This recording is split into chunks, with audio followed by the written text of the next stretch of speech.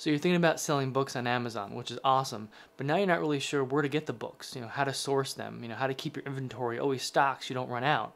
Well, in this video, I want to share with you some of my tips and tricks and some of my sources that I use to keep books coming into my inventory. Let's get started.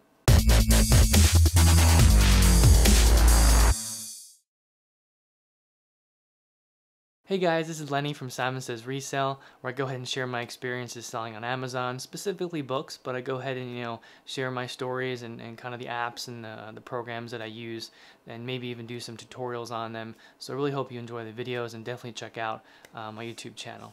But in this video, we're actually going to talk about sourcing books. Where do I get my books? Where do most people get books when they sell on Amazon, or pretty much anywhere? It's a big question because it's kind of tough to hone in on a specific place because everyone's different. For example, my top place that I get books from might not be the same for you or someone else. So I'm going to go through the list of the different places that I use, starting with my number one choice and just kind of going down from there. So the first place that I go to is Goodwill, a thrift store. Or any equivalent, but the Goodwill is pretty well known in the US. Maybe there's other store names that are like that, but fortunately for me, I have about 10 to 12 Goodwills in my area. I live in South Florida, so it's pretty easy. I have the closest one to me is maybe 5 minutes away, and there's probably a good 8 to 10 in a 20-mile radius for me, so that makes my life a lot easier. But that might not be the same for you. So as I go through the list here, think about the different places, the different sources that I'm mentioning, and see how convenient that is for you. And I'll go into an example on one person I'm talking to right now. He's asking for my help. We chat every now and then. He's in a particular situation which you might be in as well, so I want to share that with you too. But the first place is Goodwill. Why? Mainly because there's so many around me, right? There's 8 to 12, in a very, very short distance from me. Makes it very easy for me to go to. But not only the distance, the Goodwill experience itself is relaxing. There's no pressure. There's no one over your shoulder asking you questions. It's a really kind of calm place to go, especially if you're starting out. So if you have Goodwills, go to Google Maps, go on your phone, search for Goodwill. Now when you search for them, there's a few different kinds. There's the Goodwill donation centers, or maybe the drop-off places. Those you want to kind of do a little more investigation on. Maybe when you search for them, call them, ask them, because what you're looking for are the superstores, or the stores themselves, the retail stores, if you want to call them that, where you actually go in and they have books and clothes and stuff like that. Because some of the Goodwill listings when you search may be donation centers, which is just like a big trailer, which you can't go and search for books in. So do a little research before you go out driving around, and so I don't want to waste your time. But you want to look for the Goodwill superstores and the Goodwill outlet stores.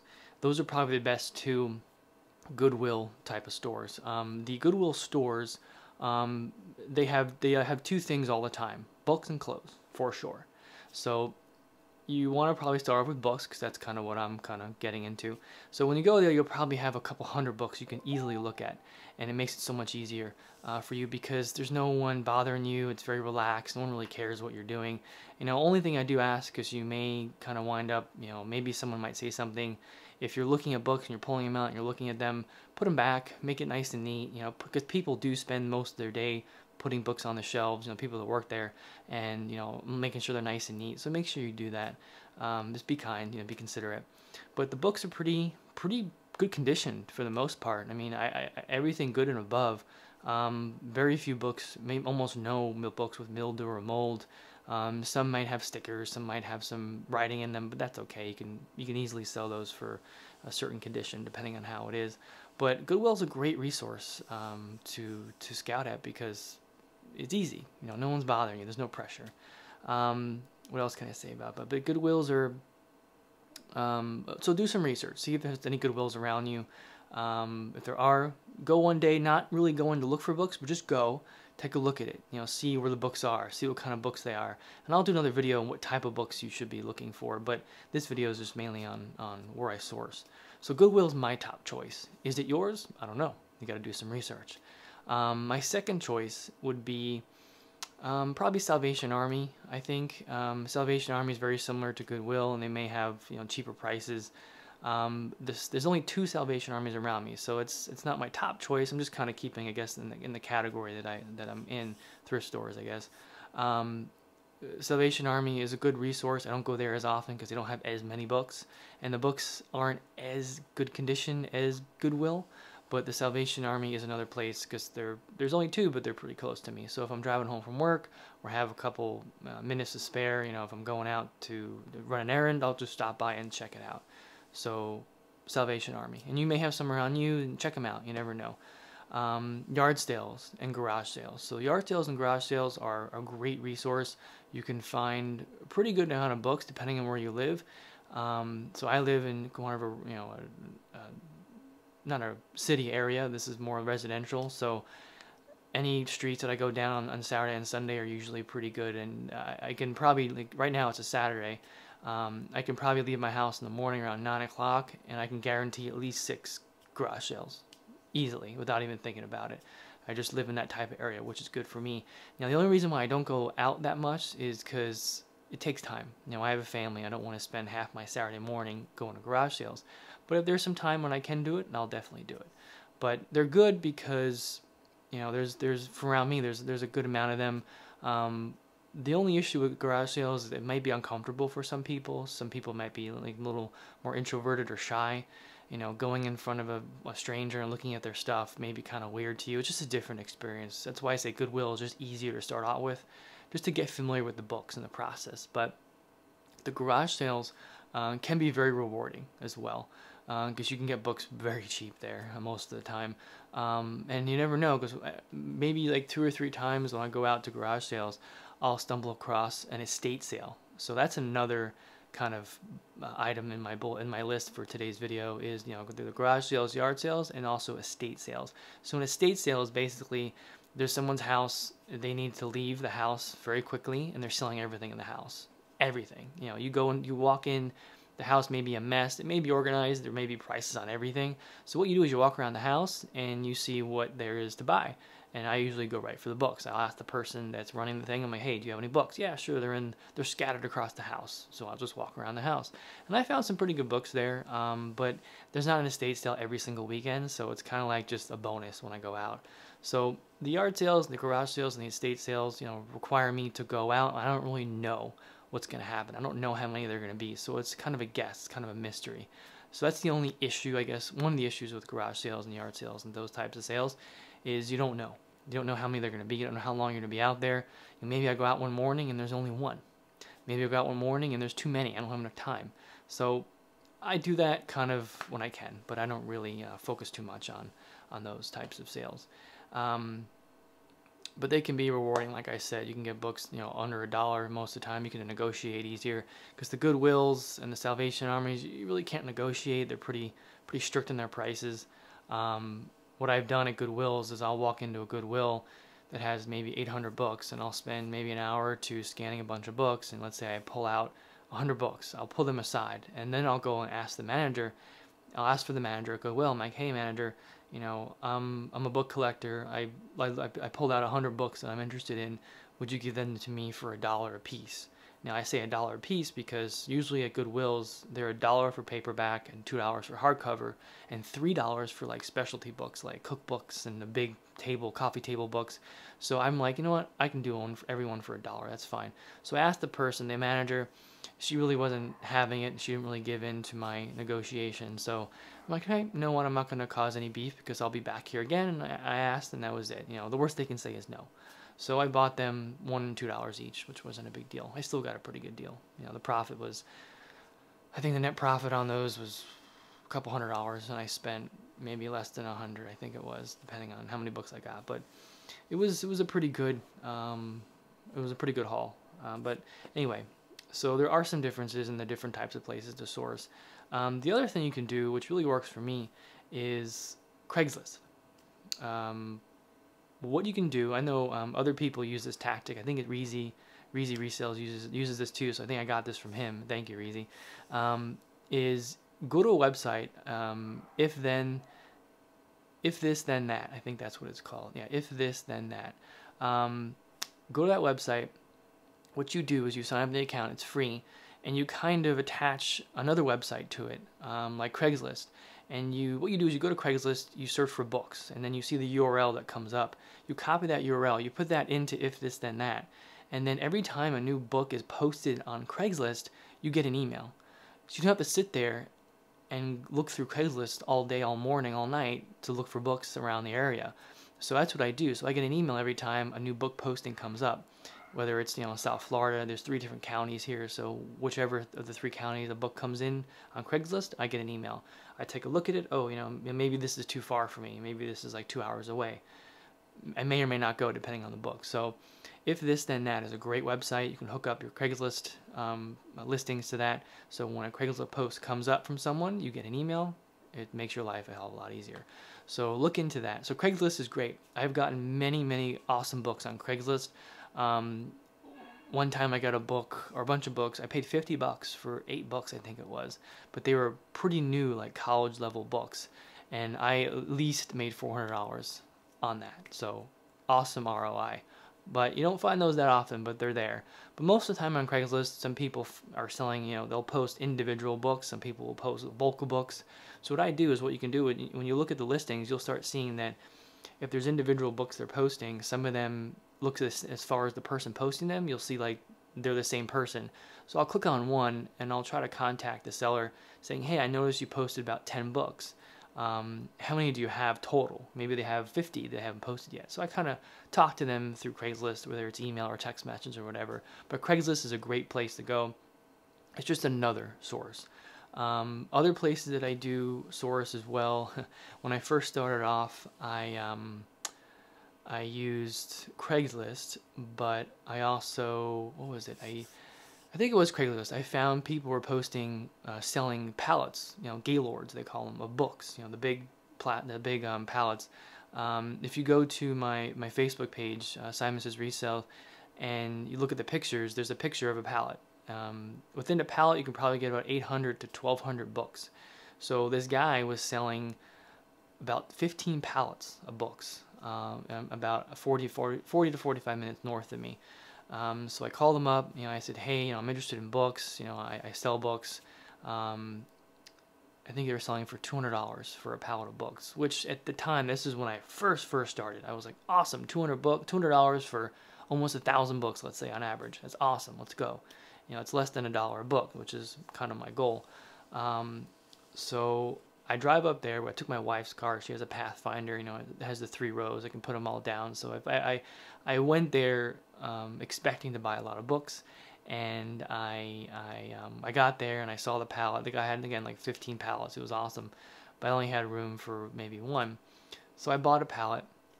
The thing with pallets is you don't know what you're getting, because you can't sit there and individually pick out the books. You're more, give me the whole box kind of thing. So what I did is I put the seats down in my wife's car. I loaded my wife's car with as many books as I could at the time. I got about half a pallet in my wife's car before the Pathfinder started to sink. So I drove home, unloaded all of them, went back the next day, drove back up there, put the rest of the pallet in the back of the car, and then drove home. That was my first experience with a pallet. You really don't know what you're going to get. I wasn't super excited once I got home and looked at everything, or as I was pulling it out, because what happened was there were about maybe 400 calendars in there. So it wasn't just books. It was books and calendars. Now, this was, if you looked at my previous videos, I only started doing Amazon. I signed up my seller account on November 11th, 2016. So not that long ago. So I did this whole pallet thing beginning of December. So I really wasn't that experienced with it, but I want to share this with you just to kind of give you some insight. So the pallet I got had about 400 calendars from 2016. So it was December 2016. So the year's almost over, and I have 400 calendars for a year that's almost over. Wasn't too excited. I talked to the guy. I'm like, what is this? How do I? I'm not gonna nudge him too much, because I get what I pay for, and it really isn't appropriate to kind of get too into it with him. So I didn't too much, but I kind of asked the question, what am I going to do with these? He goes, well, there is a market for that. Some school teachers do buy older calendars for the pictures. I'm like, you know what, whatever. So long story short, I get home, I sort everything out. I threw everything out or I recycled everything that wasn't good, like maybe it's ripped to hell or has mold or mildew, whatever. So I kind of got rid of those things. So when all the dust settled, I winded up with about 600 books and like 400 calendars. Is that a good haul? Technically, it could be, because I only paid 200 bucks and it still is pretty good pricing for it. So I'm not super upset, but I know I could have done better somewhere else maybe. So, so there were about 600 books, and I think the profit for that was, you know, over $1,000. I think, I don't remember. It's been a long time. You know, it's been a month and a half, and I've processed at least 2,000 books since then. But the long story short is, buying books and pallets and Gaylords is another source. Just try to be careful as much as you can. Now that was my first one. Now I've gotten pallets and Gaylords after that have been much better. I have a contact at a distributor and a person that collects books for recycling. He's a director of salvage. That's kind of his title. It's kind of cool, but I can go to him whenever I want. So it's not like I'm waiting for an ad on Craigslist. They're kind of constantly throwing books around, and he always has them. And what he sells them, he recycles them. So they're books at the end of their kind of cycle for that company. So they kind of get rid of them and they recycle them and they sell them. So I can go to him. I can call him up right now and say, hey, I want a pallet or two, and I'll go ahead and set my time up and do that. Now the only thing, pallets are great because you get a lot of books for a little bit of money, which is awesome. You know, putting aside, you don't know what you're actually getting, but overall the expense is good. It's cheap. It's not much of an expense, but the other part of it is the time to process and other additional expenses. For example, not that first example, because I use my wife's car, which I'll probably never do again because I can only fit about a half of a pallet in there. But the second and third and fourth time that I got books, pallets, I rented a U-Haul truck, which was a good idea. I mean, I didn't have to use my own car. I got a bigger truck that can hold a lot more. So I had rented a U-Haul truck. This was my first time at my new guy. I rented a U-Haul truck expecting to buy one pallet for $50. $50 for one pallet. I was like, whoa, that's an amazing deal. So I bought a U-Haul truck. I rented a U-Haul truck. Went there. I actually bought two pallets instead of one because I can fit two, and they're only 50 bucks so each. So why not? So I spent $100 on about 2,000 books. That's kind of what it worked out as. You know, they weigh the pallet before they give it to you. It was just under 1,000 pounds. It was like 998 pounds, so almost a ton, I think. So a lot of books. My wife thought I was crazy, but anyway, we got a good deal. 100 bucks for 2,000 books. Why the hell not? So they used a forklift. They put the two pallets of books on the U-Haul truck. Came home, unloaded all the books. Took me about 2 hours. Put the U-Haul truck back. Came home and then kind of sorted through all of them. And I have a whole process which I'll go through later, specifically to buying books in bulk that I do. But again, long story short with that is, it can be very profitable. So definitely look into that. The buying books at pallet and stuff like that. So those are kind of my top, 3, 4, or 5 places to get books. Of course, there's friends and family. Hopefully you don't have to buy them too much. I'd use flyers. I made flyers and put around my neighborhood, so maybe do some marketing like that. But there are many different ways to get the books. It's just a matter of what's best for you. Again, if you have Goodwills and you have a car and it's possible to do that, go ahead and do it. If you have Salvation Armies, do that. If you want to rely on Craigslist, do that too. If you're able to do everything, that's amazing. Now the other bonus thing that I want to mention too is, I did all this myself in the very beginning, but as I wanted to kind of build my company and build my business, I started to back off from sourcing books myself. So what I do now is I actually pay book sourcers to go out and get books for me, and I pay them per book. And I'll make a individual unique video just on that process. But long story short with that is, I create an ad on Craigslist saying, hey, I'm someone that sells books online, blah, blah, blah. I'm looking for book scouters. I'll pay you $2.50 a book based on the criteria that is met and it's approved, blah, blah, blah. So what I do is I use my FBA scan app, and I have a video on how to set up triggers on FBA scan for the book scouters. But what I do is I put the ad on Craigslist, I get people to interview, and then I explain the situation to them, and we meet, and I put the FBA scan app on their phone. I pay for it with my money. I use the $9.95 lowest plan. They get unlimited scans with FBA scan. and then I kind of show them how to scan the books, and I show them how to look at the books visually to make sure they're okay, and I send them on their way. And there's no quota, there's no, Lenny looking over your shoulder saying I need this many books a week. It's whatever they want to do, just as long as I'm making money. I'm making more than $10 a month, because that's kind of how much it is. So long story short with that is I've been pretty successful. I have almost 10 book scouters right now. They're constantly getting books, and they're all over my area, and also maybe a county or two north of me. So I'm not going, I honestly haven't been to Goodwill myself in maybe 2-3 weeks, because I'm constantly getting books from them every week. How many books? Well, let's say one guy, he's a pretty good friend of mine. I got him involved in this. He gives me easily 100 books a week without even thinking. I have a college student looking to make some extra cash. She's given me at least 100 books as well. I have two single mothers in a county above or north of me that are both bringing in maybe at least 50 books a week, depending on their schedule. So it's a process that I've gotten from watching videos and stuff like that. I think Nathan, I don't remember his last name, I apologize, but there is another YouTube channel, someone named Nathan, I don't remember his last name, but he kind of started that whole process, and I've kind of just tweaked it into my own and made it my own. So thank you for that, Nathan. But it's worked out very well, because I have a family, I have a baby coming, a third child coming, so I don't have that much time to go out on the weekends and do this stuff.